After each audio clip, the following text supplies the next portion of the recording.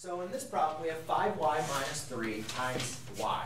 Now, we could also write this problem as y times 5y minus 3. And some of you might want to do that because you like multiplying with the distributive property this way. Right? But it really doesn't matter which way where you write the y. It's 7. It's 7, yeah. Oh, it's minus 7? No. outside. The y is 7. Yeah. Oh. Wonder where that from.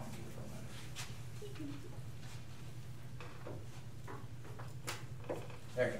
So you could write it either way, right? This is the same thing as if I did 5 times 3 or 3 times 5. It doesn't matter which way you multiply, right? So if I multiply with my distributive property on the right side or on the left side, you're still going to be doing the same thing. And what I'm talking about is when you have a multiplication by an expression in parentheses, you need to make sure you multiply this term times both of these terms. Now, where I saw a major mistake going on was students were combining 5y and 3. Okay? Now, I'll give you an example. Now we don't know the value of y. And that's why we don't know the value of y, so that's the reason why we cannot combine that with a number. All right? Now, if I say 5 horses minus 3 chickens, what's the answer? 5 horses, 3 chickens. This time, teachers, at this time, we'll be conducting a test of the fire alarm system. Please do not evacuate the building. We'll be conducting a test of the fire alarm system at this time. Thank you.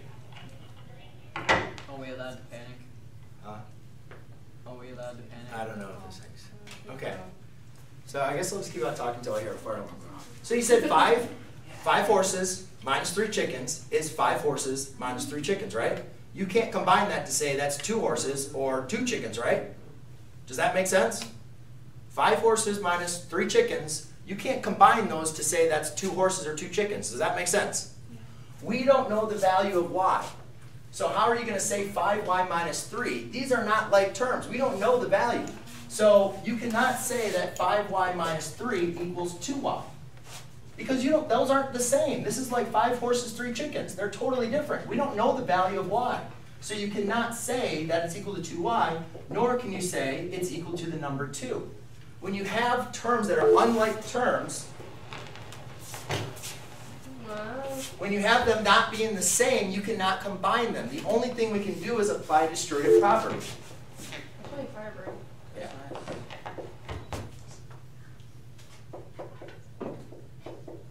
Alright, so you multiply our 7 times both terms inside of there. And notice that my term is negative. That's a negative 3. Alright, you could also do it a different way. You could also put the 7 out there and just do 7 times 5y.